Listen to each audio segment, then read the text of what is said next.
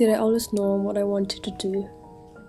Or did I do what I wanted to do in a hope of figuring out what I wanted to do eventually? When I was younger, I could not wait to be on the road. I couldn't wait to be behind the wheels and to go on crazy adventures. All these years later, I am on the road, I am behind the wheels, but I have nowhere to go.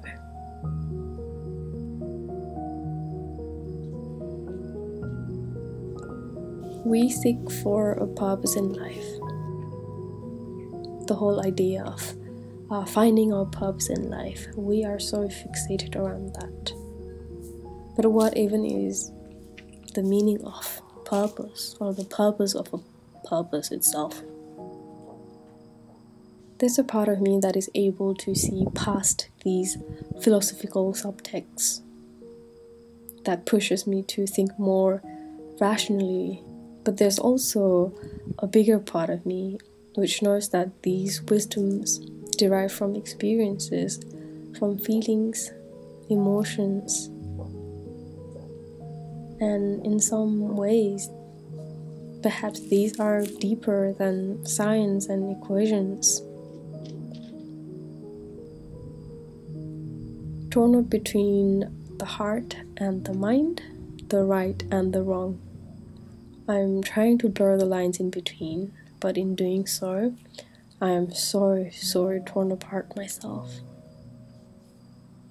Do you exist because you're alive, or are you alive because you exist?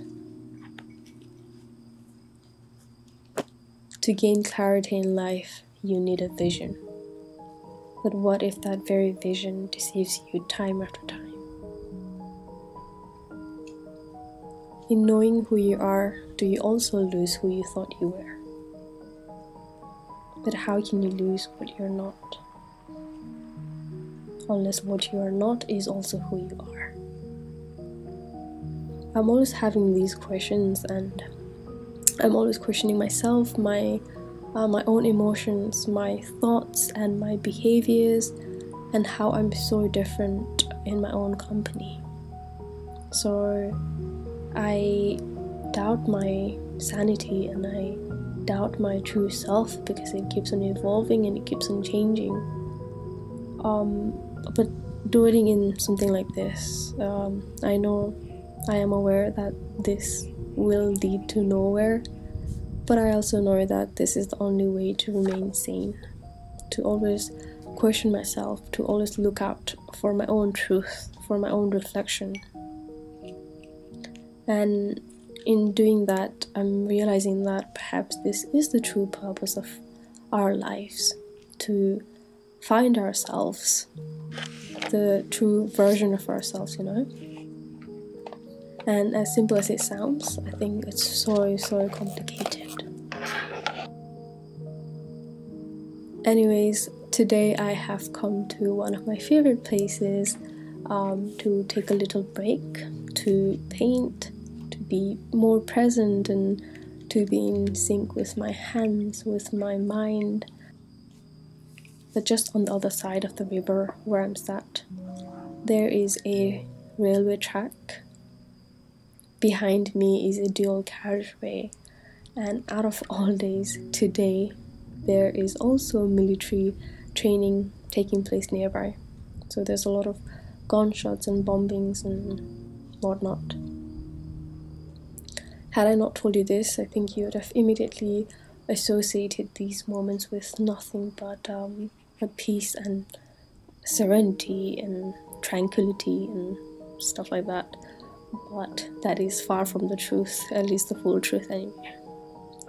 Initially, all I could hear was these noises, but as I shifted my focus on what was in front of me, which obviously is this beautiful oasis of life, I learned to let go a little. The noise was of course still there, but I was not. I had drifted away and rekindled with my own noise.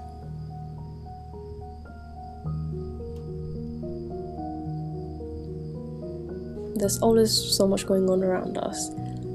Even before we're here, it's always been like this, and even after we leave, it will remain equally chaotic. There will always be something shaking the course of nature. In fact, one need not look outside, just look within you. You have your own tornado going on in there, and the world is perhaps the projection of all of our hurricanes and our tornadoes that exist within each one of us. And here I am trying to silence that. How can one possibly silence that? Even in our quietest moments, there's always a sound. The silence has a sound of its own, and no matter where we go, we can never escape that. Life's purest joy comes at unexpected moments. You might be looking at this video and thinking this is blissful and perhaps definition of joy, but to me, it's the fleeting moments within these moments that are that I treasure the most. The moments that can never be contained, and the moments that disappear with a blink of an eye.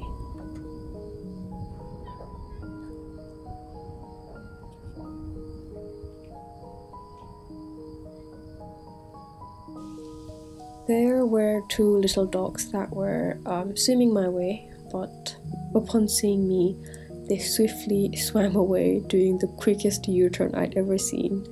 And those few seconds were the most sincere experience for me of the day. The little eye contact between me and one of the dogs, it was just something else. And this brief encounter sort of blurred the line between the water and the ground, and there was just a really a special connection there, and I can't quite explain it, but it touched me.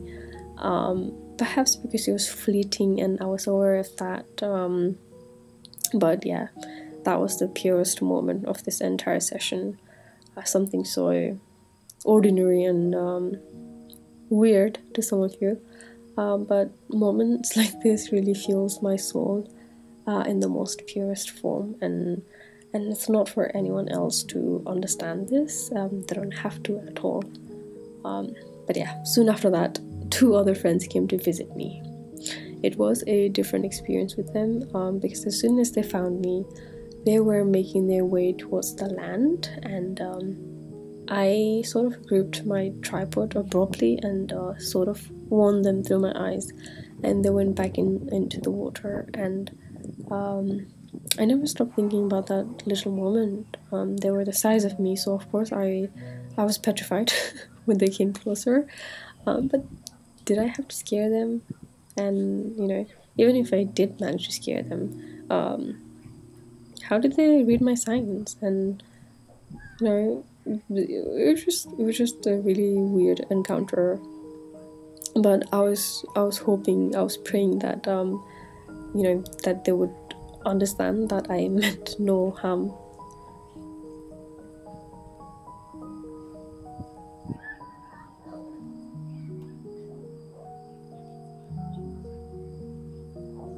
Anyways, these two moments are nothing but everything at the same time. They sort of mirrored my sense of place in this earth in a weird way.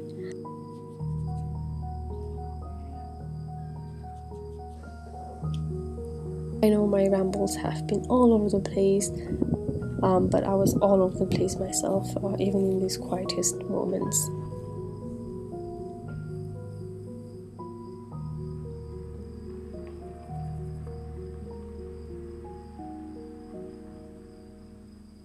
I guess what I'm trying to say is that the grass isn't always greener on the other side.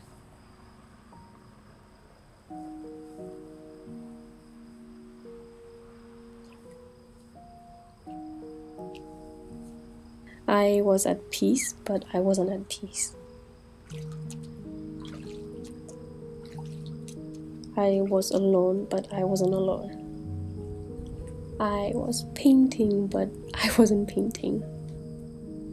I wasn't happy, but I wasn't unhappy. I found my quiet, but I also found my noise.